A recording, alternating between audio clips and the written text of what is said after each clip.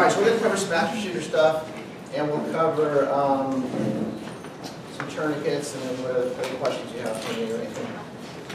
Okay, so we'll talk about tourniquets. Actually, I'm going to step back. I'm going to talk about active just bleeding. We'll start with that. Anyway, I just got something about 2 hours ago. Somebody sent me on email, and it said tourniquet use urged in public safety push.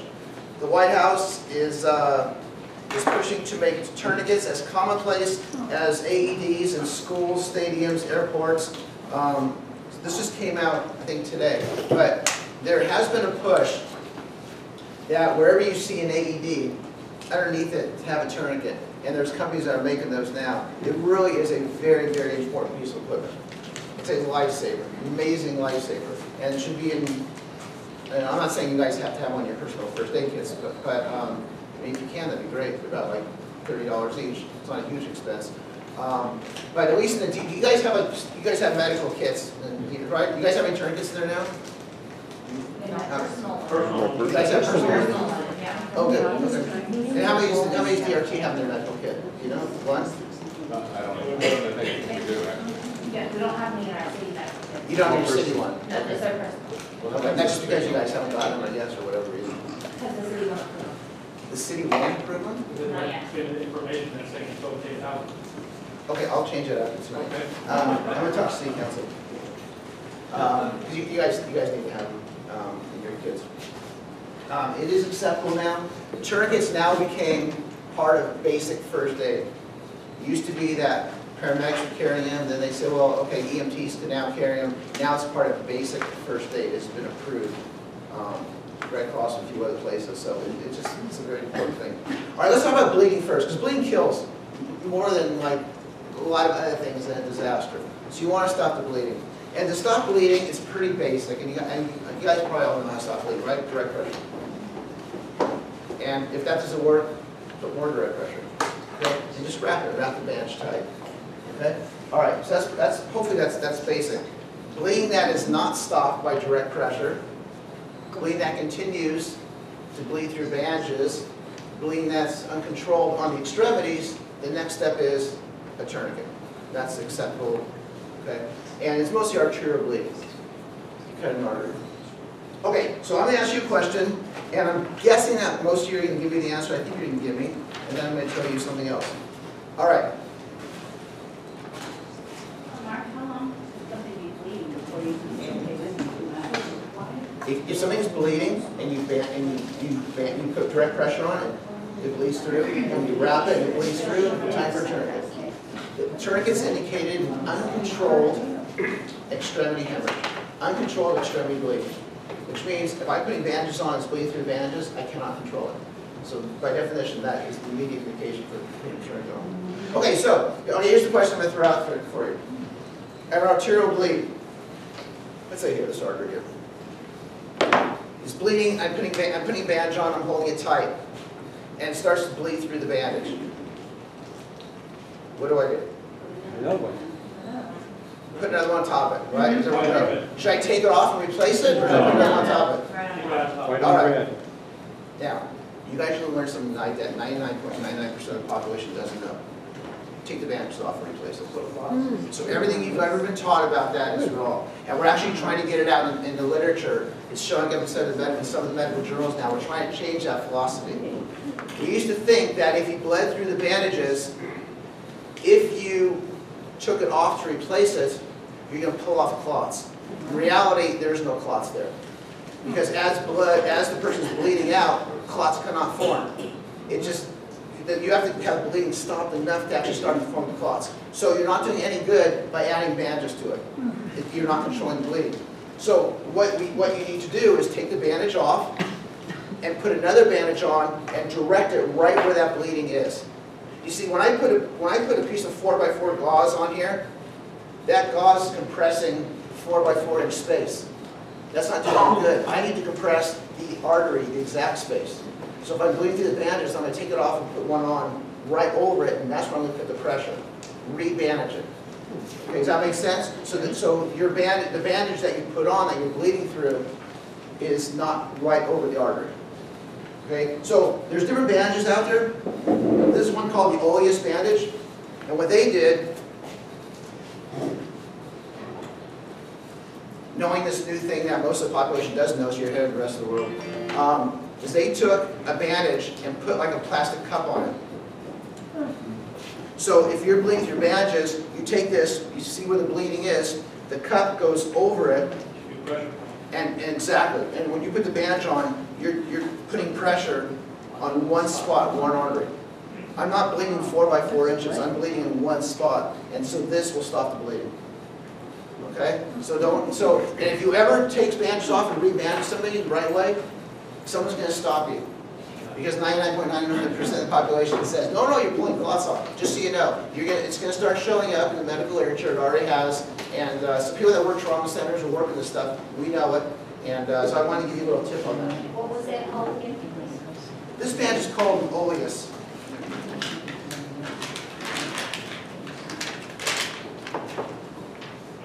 And if I can borrow that for 1 second, I just want to say something, then I'm going to pass it around for everyone.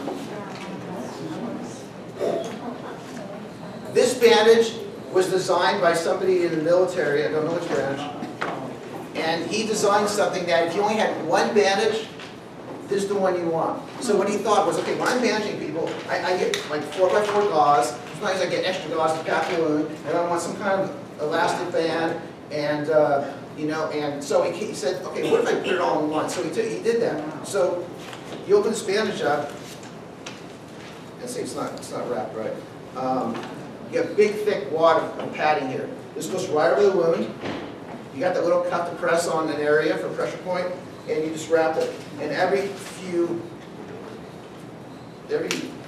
spaces on this thing is a little piece of Velcro. So I think this person actually dropped the bandage down a hill and it rolled down a hill like an ace wrap. So this could only drop this far until you release it. If the person has a wound that needs to be packed, you take out all this gauze here, and you pack the wound, then you wrap it. So you can pack the wound, you can put pressure on the wound. It's also in here, and I think I took it out so I was using it for something, but in here is a little piece of plastic that you use to seal a chest wound. If somebody has that. And the last thing is, if somebody gets something, a chemical splash in their eye, you can actually take this pressure thing, pop it off, and it becomes an eye cut to irrigate the eye. So he took all these things and put it in one single bandage. And a lot of tactical teams right now, law enforcement tactical teams are carrying this because it's just one simple, everything in one bandage. So here's the Velcro thing. If I drop it, it's only going to go so far. Here, I'll pass that around.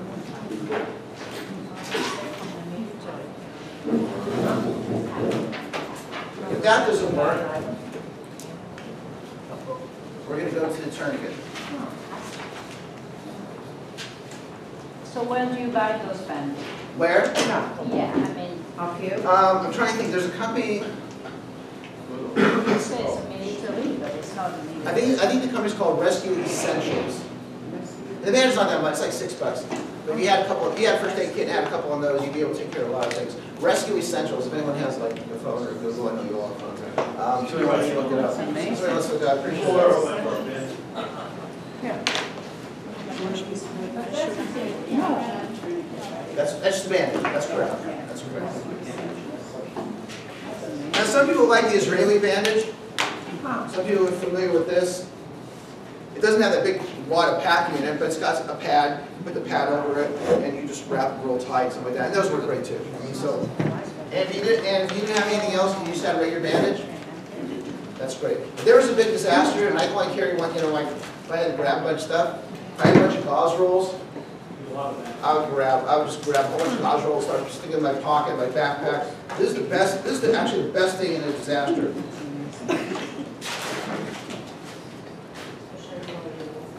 Because this, I just wrap until the bleeding stops. So I can take care of bleeding with this. If I have a huge bleed, I may take one of these and put it right, you know, against the bleed, and then take another one, wrap that real tight. So this will stop bleeding. If you have somebody with a broken limb, now I have a triangle bandage. So I can take care of breaks. If I have somebody who broke their leg and I want a buddy split them, I can put a sweatshirt or a blanket, you know, or a pillow between their legs, use this and wrap it around and I can split the lower extremities. So you can stop bleeding splint things, all just with a gauze roll. So this is just, we don't have to go real fancy stuff. These are just really basic things. This advantage that's being passed around, it's kind of high tech, it's everything in one. And I carry some of those, but these work. Tourniquet's the lifesaver. Tourniquet's the important thing. So we're just going to go through this handout.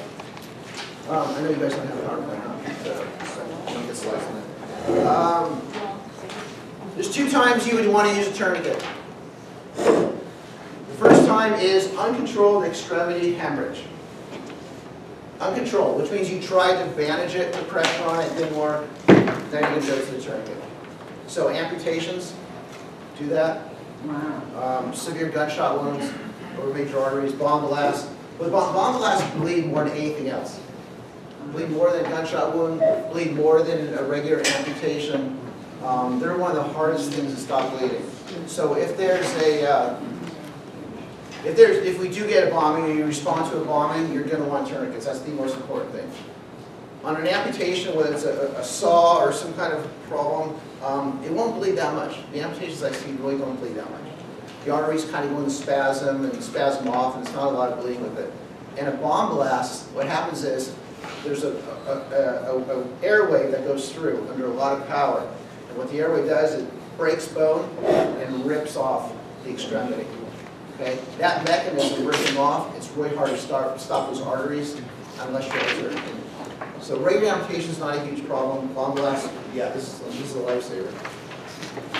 The other thing that you'd want to have a tourniquet for is in case of a major earthquake where you have people trapped. There's something called crush syndrome. If you have an extremity that is completely crushed for more than 4 hours, okay? So to have the crush syndrome, it's got to be 4 hours minimum, and it's got to be an extremity. You have no blood flow to that area. If you go to rescue them, let's say a refrigerator fell on somebody's leg, and you go over there to rescue them, and you take that refrigerator off them, and that thing's compressing that leg for more than 4 hours, there's a chance they could die. And minimum, they'll probably go into kidney failure. Because what happens is, past where the crush is, there's no blood flow there. There's a lot of toxins that build up there. Acids, a lot of potassium, very, very strong toxins are right in that extremity. It takes 4 hours for that potassium and acidity to occur. If after 4 hours you decide to lift the refrigerator off somebody to get them out of the house or building, that real strong acidic toxic fluid, a lot of potassium in it, is going to go into the circulation. If it hits the heart, it'll probably go to ventricular fibrillation and kill them. The muscle that gets crushed will eventually release this. Inside the muscles is real thick, gooey stuff. And when the muscles break down, that thick, gooey stuff will be caught in the kidneys. It'll put the person in kidney failure. They may have to go on dialysis. So it's very dangerous. So the way you fix that problem, because you want to get somebody out, it's a major disaster, they're trapped, is after 4 hours, you put a tourniquet on them, and that keeps the toxins there where they're supposed to be. You take the refrigerator off them, and you get them out, and you get them to a hospital. And tourniquets preventing those toxins from getting into the circulation. That's a lifesaver. Once you're in the hospital, there's things we can do. We give drugs to fix the acids, we give stuff to flush the kidneys. We'll take care of the problem, we'll take the tourniquet off, and we'll probably be okay. So you don't want to ever release anything that's totally trapped in the extremity that's been there for more than 4 hours. Kidney failure or death. How about less than 4 hours? But what? Less than 4 hours. Less than 4 hours, not a problem. It takes 4 hours to Take the go. refrigerator off. And Yes, it bring takes it 4 hours to off. go up those toxins. There has been any cases in under 4 hours. Yeah. Yeah. Now there's complete crush. You know, somebody just gets something heavy on them, and they can like move their fingers and still you know, feel things, and you press the nail bed, and have cap refill and all that, and it's not a problem. But if you see someone that can't move their fingers and feels totally numb, and there's no circulation for more than 4 hours, that's what causes it. It's all that blood trapped there. So that's the other indication for tourniquets. So in a disaster, there's a big disaster, a big earthquake in Agora, people will be trapped in their homes and there's no other help and you guys are it, then that's something you want to save someone's life or kidney.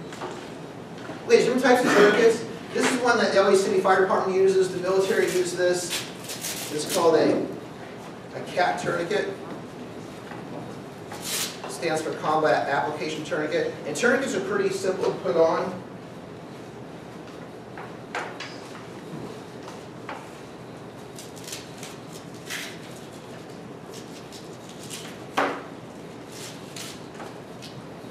And it's basically, you're going to put it around the extremity. You're going to tighten it up.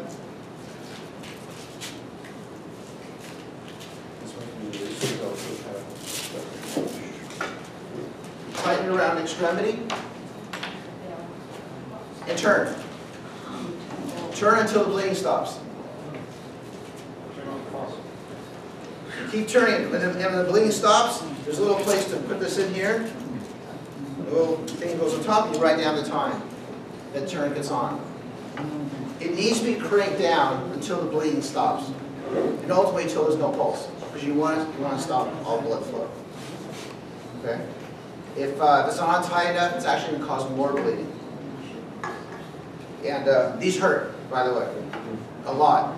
So if the person's really hurting, then you know it's put on right. These things are painful, because what you're doing is you're totally cutting off their circulation. But it's a lifesaver.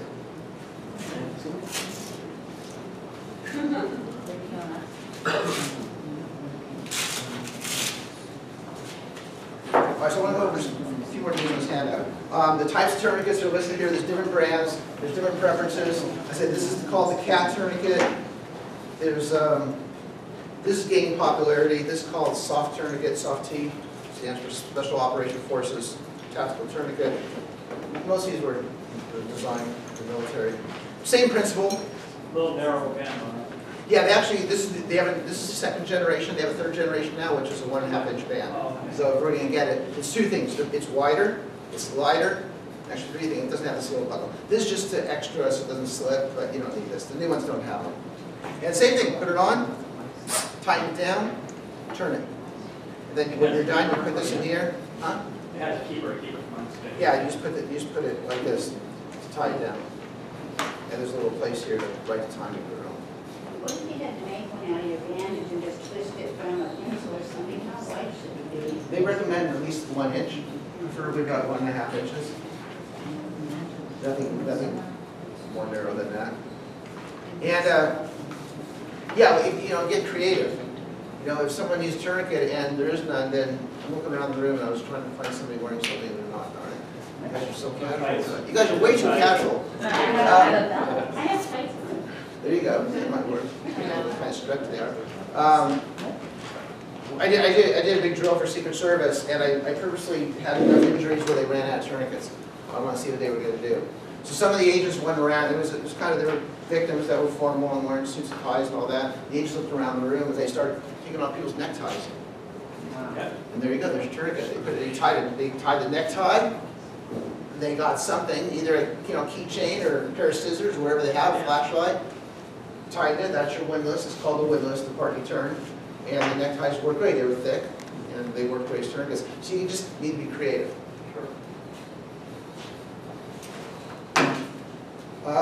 Tourniquet time. If you use a tourniquet, remember these 3 numbers.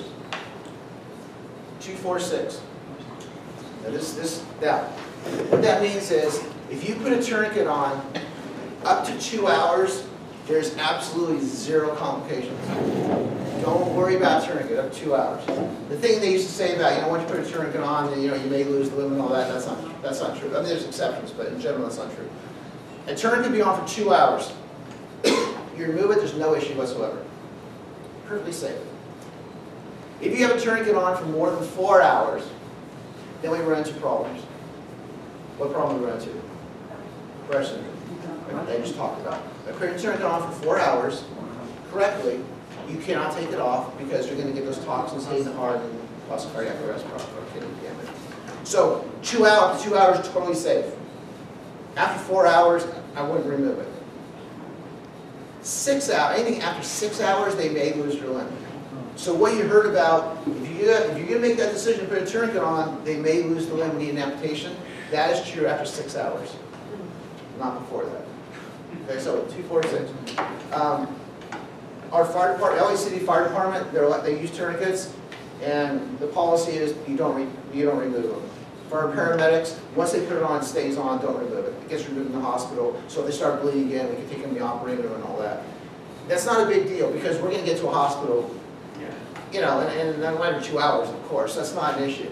Now, you guys, if there's a big earthquake and you guys are isolated, You put a tourniquet on someone because there's a bunch of injuries, you're just trying to save lives and do the most critical, and you put tourniquets on people, and you realize we're not getting help for a while, then somebody needs to make a decision where, you know what, okay, now that things are calmed down, we've treated people, and got a victim here with a tourniquet, it's been under 2 hours, let's see if we can remove it. Because then we don't have to worry about her kidneys, or we don't have to worry about losing the limb. If I can remove it and replace it with direct pressure, and hopefully the bleeding, she's got some, the clotting's taking place and the bleeding stopping, that's great. So, even though we want our fire department to leave them on, I want you guys to try to take them off if you're isolated here in Agora and you're under 2 hours. You definitely need to mark them no matter what it takes, not what time you put it on. Well, that's why I'll try to get Put the time. time. The place to put the time, right there. Yeah, but we might not have that, we might just have gauze, so you got to write in the gauze. Right, so somehow you need to make it known and have the time. Now, all the first aid books say take a pen and write TQ or tourniquet on someone's forehead, and that way everyone sees it. The problem with that in real life, first of all, if you have a pen with you. Second of all, if you have a pen and someone has greasy skin, you're not going to be able to write on it. You can't write through oily skin. So they talk about it in a little side of the factual. But if you have a Sharpie or something, right on the arm, like take a sharp tourniquet or TQ, left leg at 12 o'clock. Just so someone is aware of it. If you have a casualty collection point, you have medical people there, then they should be monitoring it, keeping track of time and stuff like that. But don't be afraid to take it off in a disaster, because you will save the person's limb. Because by that time there'll be some clotting going on. Hopefully things will work fine. So I'm down to the other part. Once placed, record the time. You applied it. Okay. The way tourniquets are supposed to work is they should go about 2 to 3 inches above the wound. Now, I'm not so worried about bleeding in the lower arm or the lower leg or anything like that, because it doesn't bleed that much. You don't have any major arteries there. The bleeding is going to be the upper arm, if you have a big artery here, and the upper leg, if you have a big artery here. Okay, those are the ones we're concerned about. So, we want to go 2 to 3 inches above the bleed, against skin. Okay? We prefer it not over close, but against skin. Because the idea is to that tourniquet real tight and stop the bleeding. If I have change in my pocket or keys, it's not going to make it tight and seal. Plus the wound, you have to see it, so you have to cut the pants off. That's right. Look at it. Right. You want to see where it is, you want to put it against skin 2 to 3 inches above. Okay. Now that's the proper way to put a tourniquet on. However, when we teach law enforcement, we teach them to put it as high up on the extremity as possible. Okay? So if you ever go to a class and they go, no, 2 to 3, oh no, we put it up high, and everyone's taught to put it up high. They are correct. In an active shooter, in an unstable environment, we're going to put it up high. The reason for that is if all of a sudden there's a shooter here, and I get shot and I have blood all over here, you're not going to have time to take my pants off, cut through my pants. You got to go take care of a lot of people. So if I have a bunch of bleeding going on in my pants, where's the actual hole? I don't know. So I'm going up high. I'm putting a tourniquet up high, tightening it down, and moving on to my next victim. So when I say that the way it's designed is 2 to 3 inches above the wound against skin, that's assuming we have time to cut the clothes off and look at the wound. If you can't, put it up high, and then you're safe. Okay, so that's why you may hear different things about that. So don't put it over a joint. We don't want to put it over the elbow or over the knee because you already runs underneath it. So all you're going to do is put the tourniquet and squeeze bone. You're actually not able to squeeze the artery closed. So we want it fleshy part. Tighten it to bleeding stops. I already mentioned they are going to have pain. I've ordered tourniquets before. When paramedics call the hospital, I'm one of the people at the other end giving them orders. I have ordered tourniquets. When I do, I automatically order morphine with it because they really hurt a lot. You guys are not going to have the luxury to do them, but just realize they do hurt. But it's going to save your life. And then sometimes 2 tourniquets are needed. There are times where you crank a tourniquet down and the person keeps bleeding. You may have to put a second one. It's either because there's a major cut to the artery, causing a lot of bleeding, you need 2 tourniquets, or because the person is on a blood thinner, like Coumadin. And a lot of people are on blood thinners, and 1 tourniquet may not do it. You may need a second one. So, you want to just right above the other? yeah, if you put one on and they're still bleeding through it, you put one exactly right above it. And just some common errors with a tourniquet. Not use it when you should. If you see someone bleed through bandages and you try to rebandage them, they're still bleeding, don't wait, just put a tourniquet on. They need it, they're bleeding to death. If you take a gunshot wound to the femoral artery, you can bleed to death in 4 to 6 minutes. It doesn't take long. By the time you get to them, you know, unless you're right there in the same room. If somebody's on Coumadin, you can actually bleed out in 2 to 3 minutes. You go into major shock, call class 4 shock in a very short time. So you, if they need it, put it on. Don't hesitate. Another error is using it when you shouldn't. If I got somebody where I could just bandage somebody and stop their bleeding, don't use a tourniquet. You want to save it for someone who really needs it, right? If there was a shooting in this room and I walked in this room and the first person I came to, I saw you had a bunch of blood there, it's like, oh, tourniquet, I move on to you, oh, okay, tourniquet, I move on to you, oh, you need a tourniquet, I used it. So I only want to, we call this medical supply triage. You guys all know what triage is. Well, sometimes we have to do supply triage. If I have 2 tourniquets and I have a room full of shot people, I'm not going to put on the person with the gunshot wound to the arm. I'm going to put it on the one with the leg, because you bleed faster from this big artery in the leg than you would from an arm wound. So you have to think about your equipment. You don't want to run out of equipment. All right, so of course you have the luxury of having a lot of tourniquets with you. Point too high above the wound. We will do that in an emergency situation. If we don't know where the bleed is, we're going to go high, so that's okay. Not remove it when you could. Again, that 2-hour window, you can remove it, great. Not applying it tight enough. If you don't put it tight enough, they will actually bleed more. Because what you're doing is you're compressing the vein instead of the artery. If I compress your vein and not your artery, you're going to bleed more. Okay? If I want to draw blood from you, what am I going to put on you? A little tourniquet, right? Why do I put a tourniquet on?